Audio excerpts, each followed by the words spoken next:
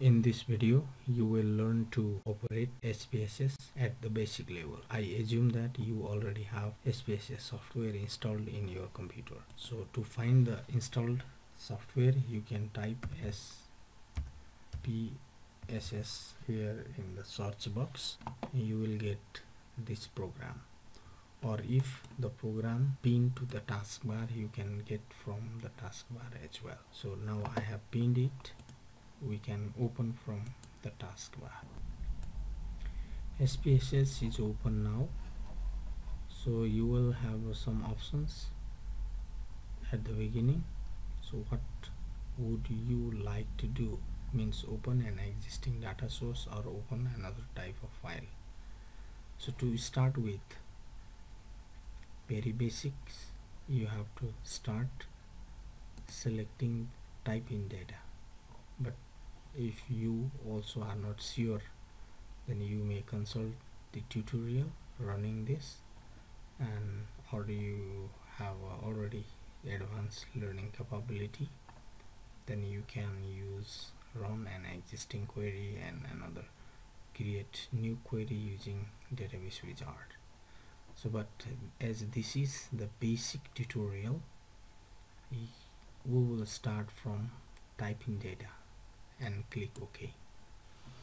Once you click OK, we get the spreadsheet view of the SPSS, where you can get all the menus, as in all other softwares. You get file option, edit options, view, data, transform, analyze, direct marketing graph, utilities, add-ons, windows, help. In help you get tutorial as well. When you are in this spreadsheet, we have two major things to work with at the beginning. That is to be familiar with data view and variable view. You can see this is a variable view, and when you click here you can see the data. We don't have any variable, we don't have data. So to start with, go to the variable view and define variables. For example, you may have a variable age, right, and another would be, for example, sex. The same way, another variable may be the drinks choices, coffee, tea, and milk. Suppose these all are in a single option. What type of drink do you prefer? Then the participants may choose one, two, or all of them.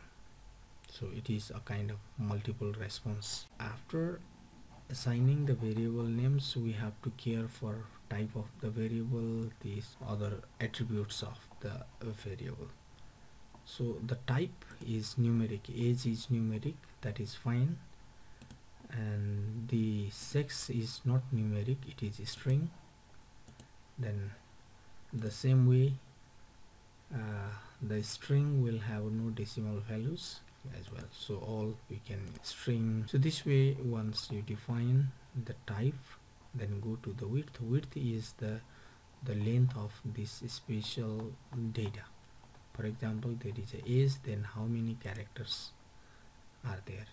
Maybe maximum 3 digits we use, then you can simply write 3.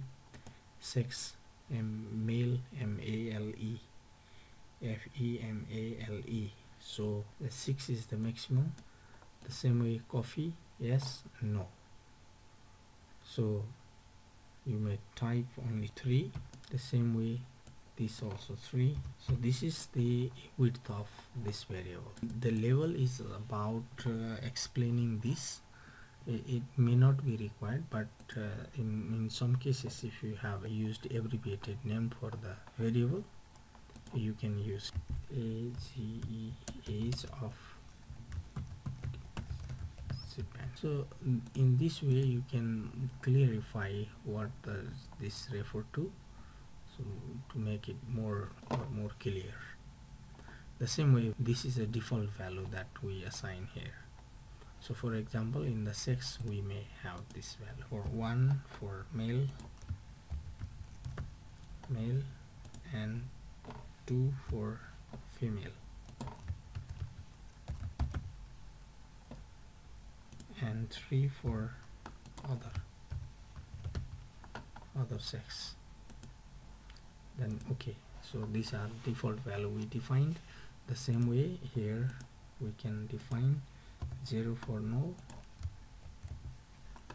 and 1 for S. Okay, in this way you can work clearly. And now you can copy this, the same thing, and then paste in all three because they are of same kind. Now missing value, if you work with the missing value you have to define it. So normally to start with this basics we won't go for missing value treatment, and column means the width of the variable in data view. For example, you see here is a sex and this much length and all these are same length because this all values are added. Now you come back and see, if you make it for example 15, then this age, then you can see its effect here. See, the width of this column for age is bigger than other. So this is for the visibility of your all variables in column. If there are many variables at that time you have to make exact width, so that would make sense. Okay, now alignment. What alignment you want? Numeric alignments are normally right and others are left. It means the data when it appears in the data view, left, center or right. Now the last thing is to define the measures. Normally age is considered as a scale, and then sex is nominal, that's fine, is a categorical, and the rest is ordinal. Well, now we will go to the data view and enter data like ages 10, 12, 15, 18, 20, 25, 28, 29, 28, 30, 35, 32, 31, 40, 45, 48, 42, 36, 28. So let's make at least 20 records. So now go to the sex and insert. We have here a value, but we can simply type 1 for male, 2 for female, and 3 for another. So 1, 2, 3, 1, 1, 1, 2, 2, 2, 3, 2, 2, that's 2, 2, 2, 3, 1, 1, 1. Yes. So this will be changed into male and female. I will tell you later on. And here is 0 and 1. So 1, 1, 1, 1, 1, 0, 0, 0, 0, 0, 1, 1, 1, 1, 1, 0, 0, 0, 0, 0, 0, 1, 1.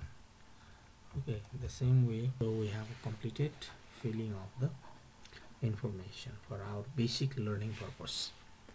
So now first, very basic initial stage, you can see the values. You can click this button. Now see all the numeric changed into text. Now again you can check like this. Now see.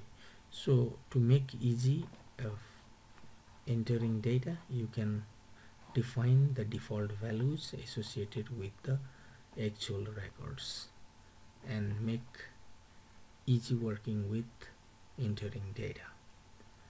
Now you go to the initial analysis. For example, you go to the descriptive and the frequencies. Now to make the frequency table, for example, of the sex, then you can see age of the participants. This two variables and say OK, then you get the frequency table, male, female and other. So this is what the frequency, and the same way the age of the participants, so all 1 and only this 28 is 2, so this frequency. In the same way you may check other descriptive analysis frequencies, coffee and tea and milk as well. Then you can check other, like see coffee, this is a frequency, yes and no.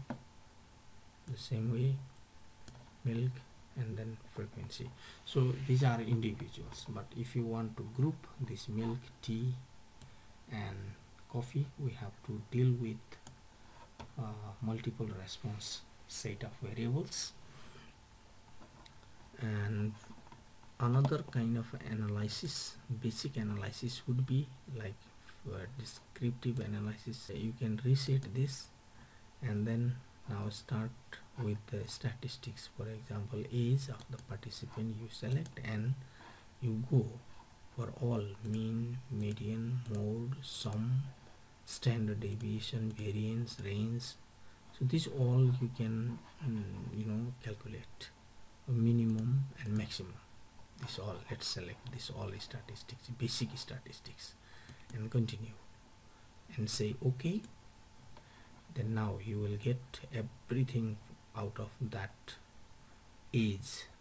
So total 20, mean is this, median is this, mode is this, standard deviation is this, variance is this, range is this, minimum age is this, maximum is this, and sum of all ages is. Now to save the file, as in other softwares, click on the save button and give appropriate name of the file and place in proper location, for example desktop.